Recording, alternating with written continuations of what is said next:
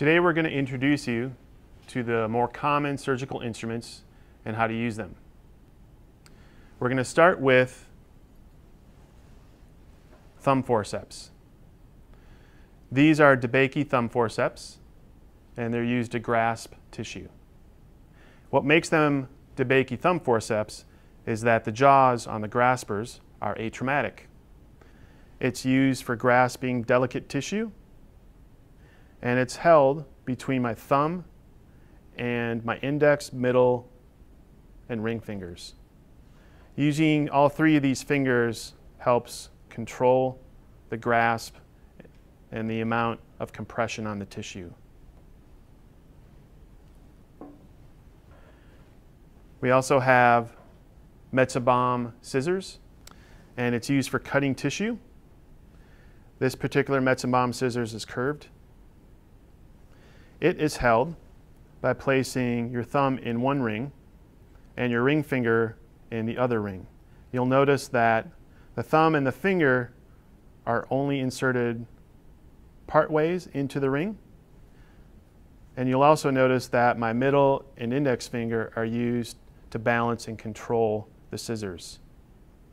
This allows me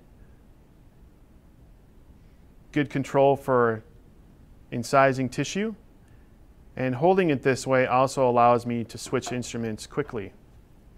If my thumb and fingers were inserted all of the way, I'd have a harder time controlling it, and I'd have a harder time releasing the instrument.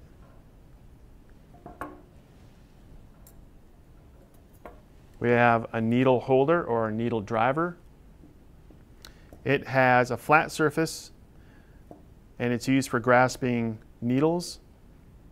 It also has a ratchet to lock down on the needles. It's held with your thumb and ring finger, and your middle and index finger are used to control the needle holder.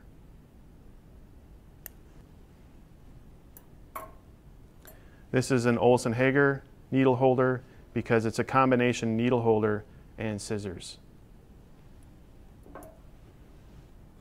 We also have towel clamps. These towel clamps are used to secure drapes to patients' tissue, usually skin. And these are penetrating because they have the sharp points. We also have non-penetrating.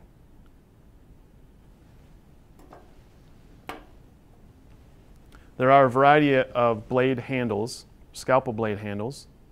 The most common blade handle that's in use is the number 3 blade handle, and that's this one right here. There's also a number 7 blade handle.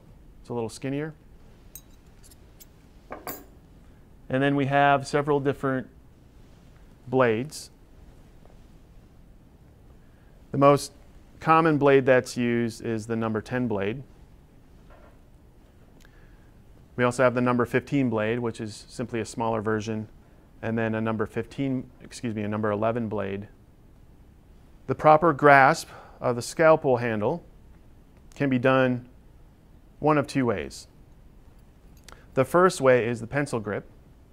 And so similar to holding a pencil, you hold the blade handle with your thumb, your index finger, your middle finger, and depending on the length of the scalpel handle, your ring finger.